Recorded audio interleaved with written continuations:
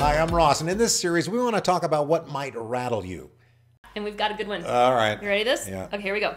A house painter asks why you didn't hire him. The only problem is his lack of personal hygiene. Do you tell him? I had a boss that had the worst breath ever. Like, the worst breath ever. And she'd get this far from me and talk. Oh. I hated it. And I was like, I'm dying. Did you finally say something? No, she was my boss. Oh, I so lost you, my job. Oh, so you never... Yeah. Oh, This is shoe on the other foot. You're capable of hiring the painter.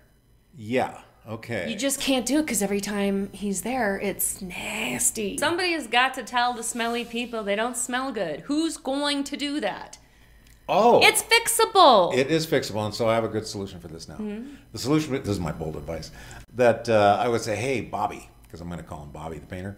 Hey, Bobby, man, you're amazing. You do a great job. You have a tremendous crew, and you could get a lot more work. I'm going to give you the key to getting a lot more work, but it might offend you.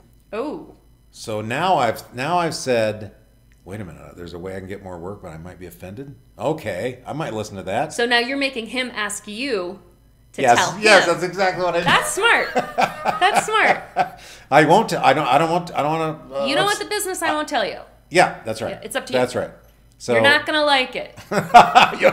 you're not going to like it, but this is something you can do. Yeah.